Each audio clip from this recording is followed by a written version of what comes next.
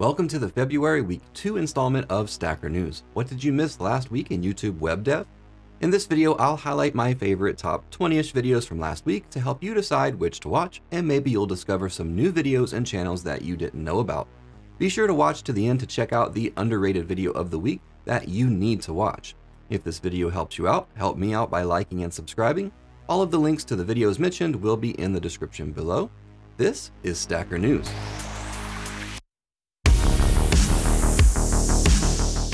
Before we get into the videos, I just want to remind you about an awesome virtual conference coming up this week. It's Node Congress from the Git Nation team. It's on February 18th and 19th, which is this Thursday and Friday. I'll be one of the MCs, so I hope to see you there. The first day is free and will be restreamed right here on my YouTube channel. But if you want full access to both days along with workshops, Q&As with speakers, and much more, you can get a 15% discount by using the link in the description below. At the very least, go ahead and reserve your free spot at nodecongress.com. On to other news. These are in no particular order.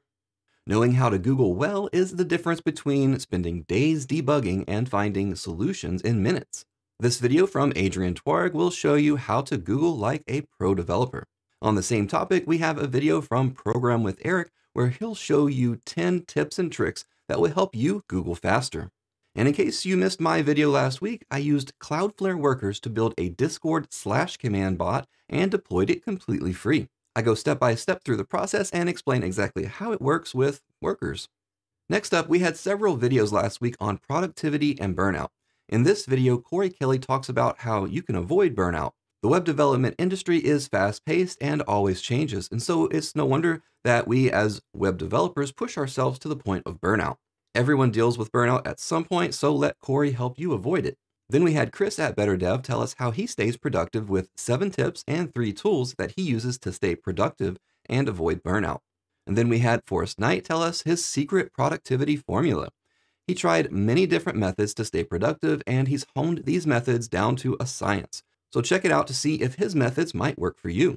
Then we also had Mayoko, who let us know that it's okay to be unproductive.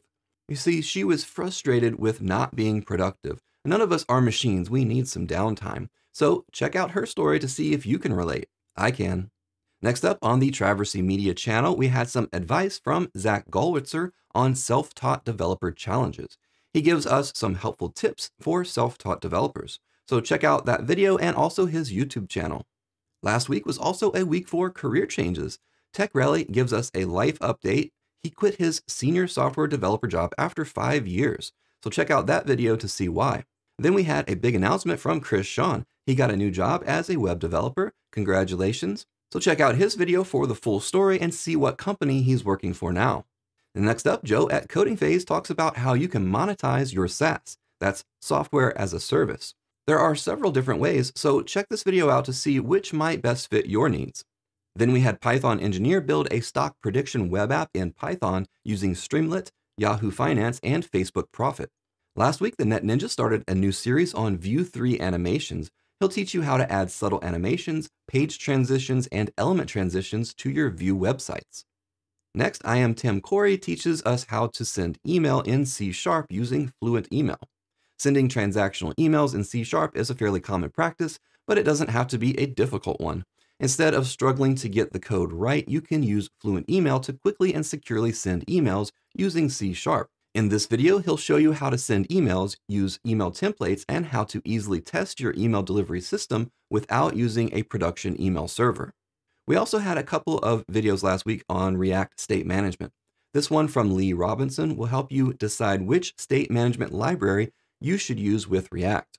He'll explain the past, present, and future of state management to help you make the correct decision for your team, project, or organization. Then we had Jack Harrington help us master TypeScript State Management using just React. You'll use a to-do list to implement it using a bunch of different state managers such as useState, useContext, and createContext. Next up, Dave Gray shows us how to connect a form to a database in PHP using PDO. You'll learn how to use a PHP data object to connect a form to a MySQL database and integrate CRUD operations. Next, we have Jomatek, who let us know why Microsoft Word is the best IDE for programming. He actually makes some pretty strong points. I might try it out. And speaking of code editors, Ben Awad built VSCode Clubhouse. Almost. He couldn't quite get it to work in VS Code, but check out the video to get the full story.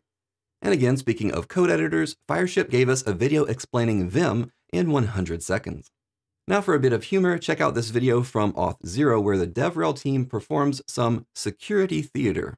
You'll learn how passwords can be stolen and how you can prevent your account from being hacked by using multi-factor authentication. Here, have a cookie. Next up, Colby Fayok tells us the top 5 code tasks that you should automate on your project. Automating your code tasks is a way for you to get back your time by allowing robots or computers to complete your tasks, allowing you to focus more time on more important things.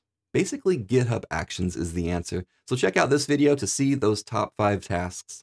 It's now time for the underrated video of the week. Do you want to learn about HTML5 Canvas? Here's a crash course for you from Frank's laboratory.